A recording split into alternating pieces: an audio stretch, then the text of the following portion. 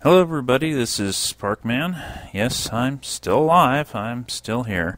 I've been too busy to really do any videos lately, so but I just wanted to do a quick little thing, just to kind of show what something I'd been working on for a while. This is actually a second prototype. I had some issues with the first prototype and just gave up on it. It just wasn't even worth it. So what we have here is we have a digital password keypad entry system to open a door. So we've got a couple of cool things about this.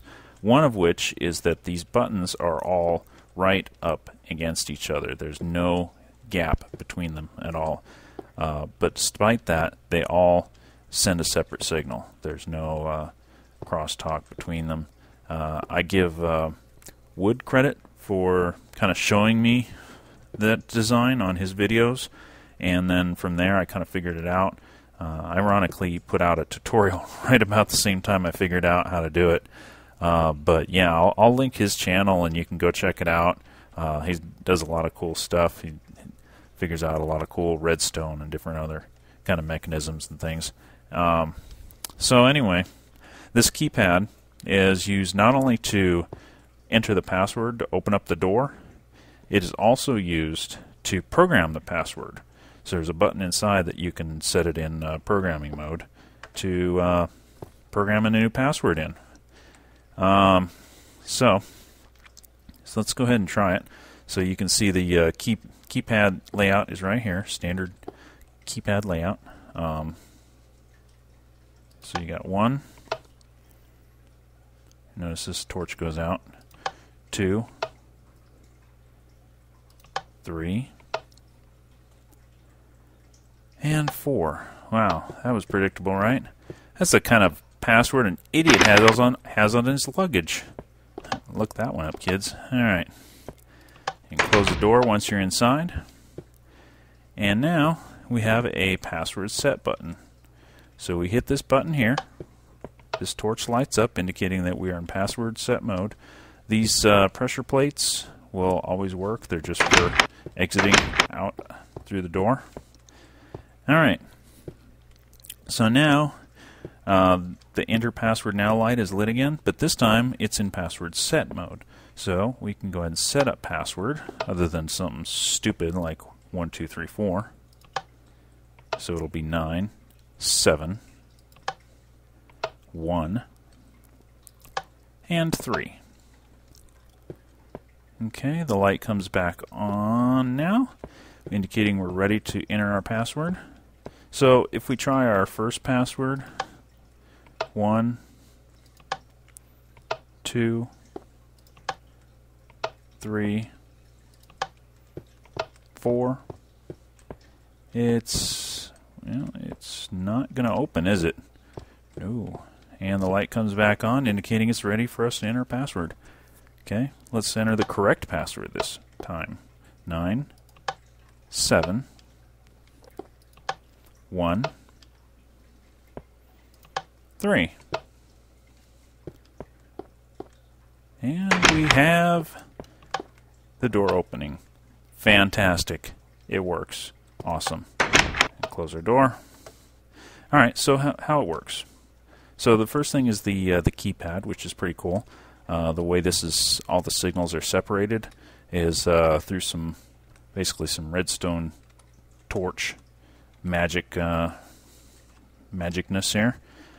Separates all those signals out, and then over here I lay out each signal individually for each button. So if you look, you have they're not in order or anything, so I have signs on them to tell them which one's which. And then down here, what this section is, this converts the button signal into basically a binary number. If you understand binary numbers, you can understand this completely.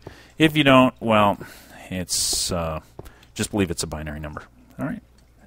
Okay, this line right here is to detect that a button has been pressed. So no matter what button you hit, this line always turns on. Okay, this acts as our clock signal for the circuit, basically. So when you push a button, something's going to happen. Okay. Whereas, like, if we look at button 0, where is button 0? It is this one right here. So if we look there, there are no torches getting this signal up to the top here, except for the clock signal at the very end, which is this one here. Okay, so that's the purpose of this, is to convert it into binary number.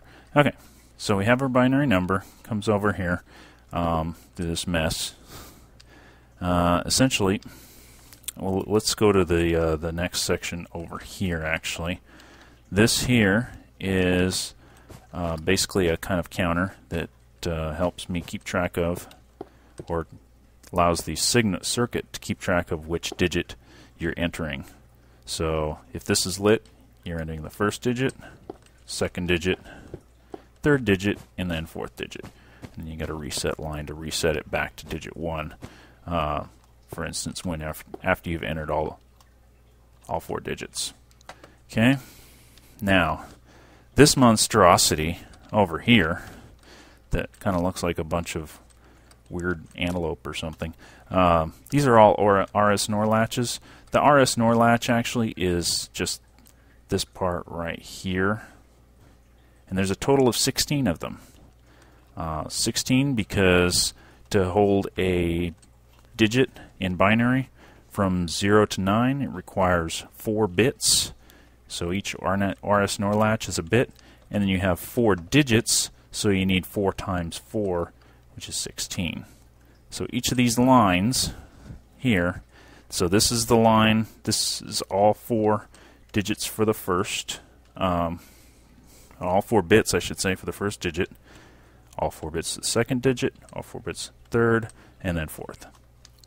And then you can see at the bottom, or on this side, I kind of label things. This right here is a reset line.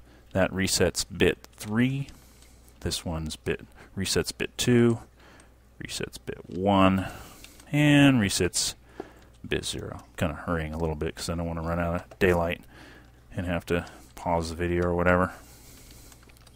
Alright, so basically all this extra stuff above and below the RS NOR latches is to select, first of all, writing, which bit I'm writing to, and then up here, which bit I am reading from.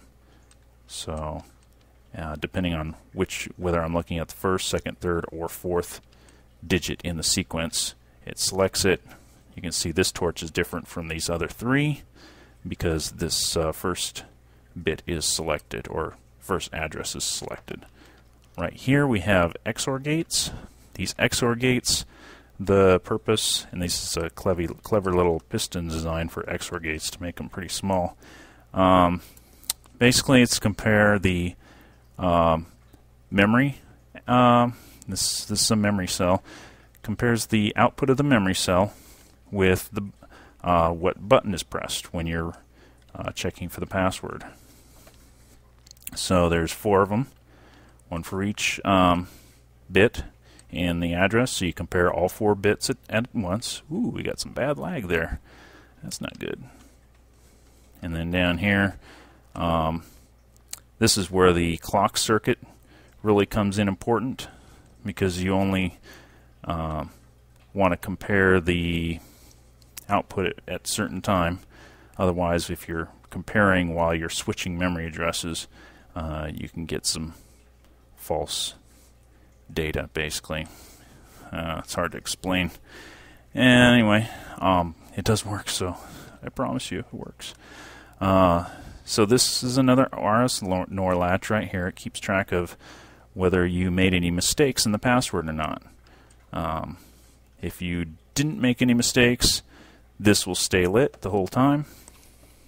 And then this is a 3-way shut up AND gate, and so when you're in password reading mode, or basically password entry mode, and you have your password is correct and you've entered in the last digit, this will light up and open the door, which is this RS NOR latch here, which I forgot to put a sign on, and we're running out of light, but that's pretty much it. So I'll put the link to the I'll put the this available for download and put a link to it in the description if any of you would like to play around with it, try to figure out how it works, in case my description is too confusing, which it probably is, but yeah, and it probably could be smaller,